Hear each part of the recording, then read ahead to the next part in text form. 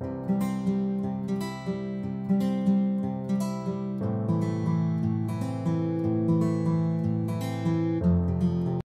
everyone, in today's tutorial I'm going to explore about Spring Boot logging using AOP. AOP means aspect oriented programming. Previously one of my tutorial I've covered that how we are going to log whatever the request is coming and whatever the response we are sending to the endpoint, so that how we are going to log that one. So for that we have used some kind of the filter. Spring Boot means we have generated our customized filter and all the things, and then using those filter we have generated the log. Now someone asked me to generate the logging using the AOP, so that's why in this today's tutorial I'm going to cover that Spring Boot logging using AOP. AOP means I'm again saying again aspect oriented programming. Spring Boot make it easy to implement robust logging in your application. So here in this tutorial I'm going to step by step guide to you setting up logging using Spring Boot, built-in support for various logging framework. Aspect oriented programming in Spring Boot for logging can help you cleanly separate cross-cutting concerns like logging from your business logic. This makes your code more modular and maintainable. For demonstrating this one, first of all we need to create one Spring Boot project that I have already created. If you are not aware of it, like how we are going to create that project, please go through one of my tutorial. I already shared the link in the description section. From there you can understand that how you are going to create that Spring Boot project. So once you are create that project, you can import it in your favorite editor. I am using the Eclipse here and I have imported that project over here. So after importing that one over there, means while you are creating that project actually basically, so in the right section of the Spring Initializer there is an option to choose the dependencies. So for enabling this login, actually AOP login, we need to add the Spring AOP dependencies over here, like this one, this Spring Boot starter AOP. It will enable to get the features of this AOP, aspect oriented programming. So what dependencies I have used? I have used this starter web, starter AOP. So these are the main two dependencies that are needed. This is just to real-time reloading, Lombok just to avoid the boilerplate code, and this is for the writing the JUnit and all. So this is the dependencies wise and the project setting up. So next we are going to create the important part of this project, that is the logging aspect. Here basically we need to defining the logging aspect. Here we are going to create a new class. The name should be kind of logging aspect. You can define any name over there. There is no limitation. This class basically contains AOP logic for logging request and response and maybe some other logics. So here first of all what we need to do, we need to create one class over here. Let me create one class under this package. We can create another package also over there, also we can create that one, but I am just creating that class over here. Right click, then provide the name, that logging aspect. Okay, so now for this particular class, as this is the main class for writing all the things, so we need to import the necessary libraries for get the feature of this aspect one. So first we need to use the important libraries over here. Let's say let me import those things like this. This join point, proceeding join point, there are multiple annotation, that's why we have using this star. Then logger factory, that I am talking about later. These are the different one, but this join point, proceeding join point, and the some annotations. So now if we talked about this join point, actually this is provide the reflective access to the state available at join point, like method execution. Now if we talked about this proceeding join point, this is basically extend this join point and it is used to around advice to proceed with the next advice or target method invocation. Now under this annotation, actually there are some things like some classes over there like aspect, point cut, before, around, after running, after throwing. So these are the annotations are there, so that are basically used. @aspect annotation actually indicates that a class is an aspect. It is a part of the AOP. Next is the @point cut. So this point cut annotation actually declares the point cuts where these advices are applied. Means whatever the advices we need to define, so where those advices should be applied, that should be means covered by this point cut annotations. @before indicates that a method advice that run before a join point. @around annotation indicates a method that is advice that run around join point, means in between kind of. After running, obviously the name is already using the name we can get the ideas that like after running annotation, after returning annotation basically indicates that a method is an advice that runs after a join point completes normally. And the after throwing annotation indicates a method is an advice that runs after a join point through an exception. So this is the implementation. Here also in this class also we are going to use some kind of the general logging. So for that we are going to use this SLF4J logger and the SLF4J logger factory. Okay, and another things means as we need to use this particular class as a Spring Boot so bean, so for that @component annotation is used, right? @component to make this particular class, that is a Spring manage bean. So that's why we need to make this particular class as component annotation, else it will be not be treated as a Spring Boot bean class, right? So that's why we need to particularly use this component. Under this class, first of all we need to, as I said, we need to defining means annotate this particular class @aspect and @component. Next we need to initialize this logger actually. So this particular logger, as I said, this will be coming from this SLF4J, this logger factory and the logger.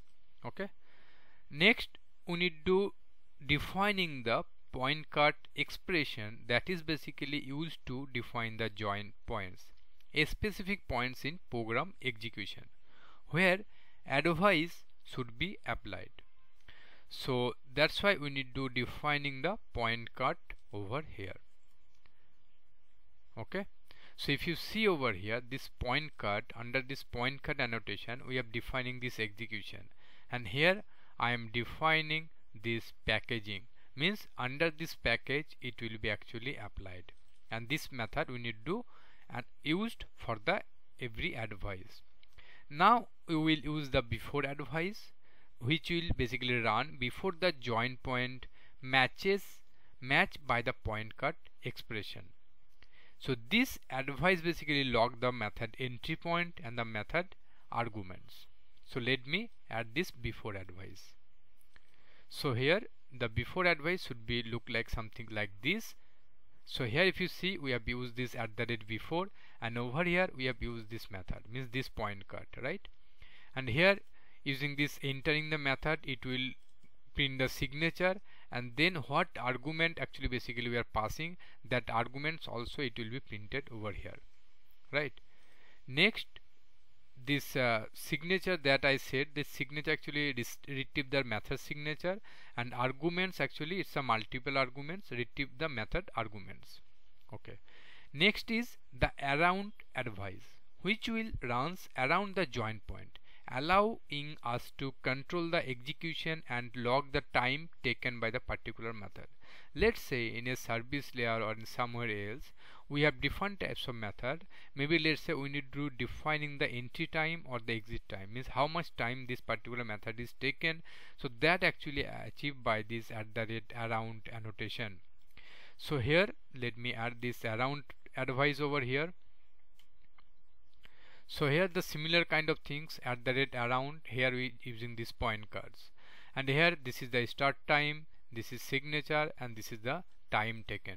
Okay, this join point dot proceed. So here if you see this proceed actually with the next advice or the target method execution. right?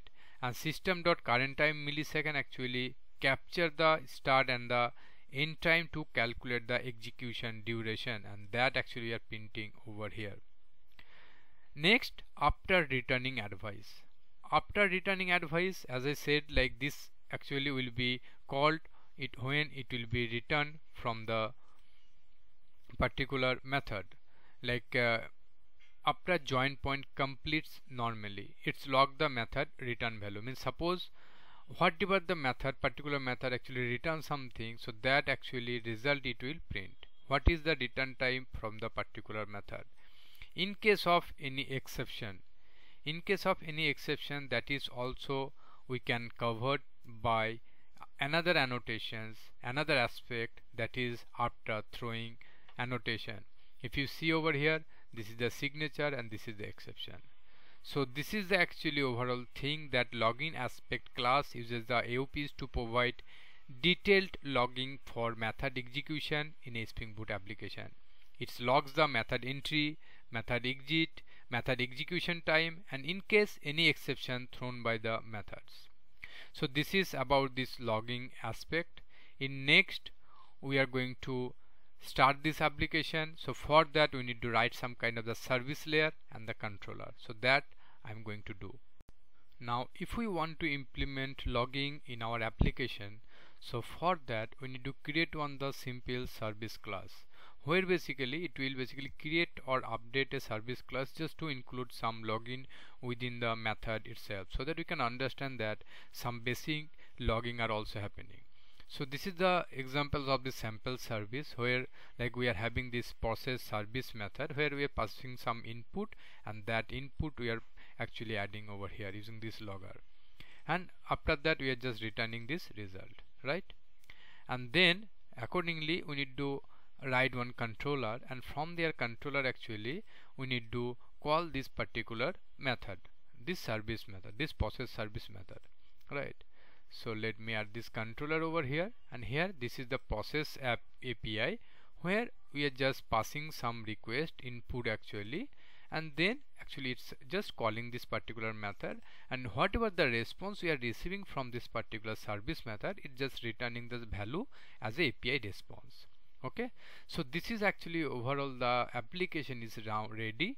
Now next what we are going to do, we just need to start this application, and from the browser we just need to hit this API, and it will automatically log the all the things that whatever we are defining over here, this advice, this before advice, around advice, after returning, after throwing. So this log should be print while we are trying to call this particular API. For starting this application, we need to open this main application, main class. Here we just need to click on right click and then run as Java application.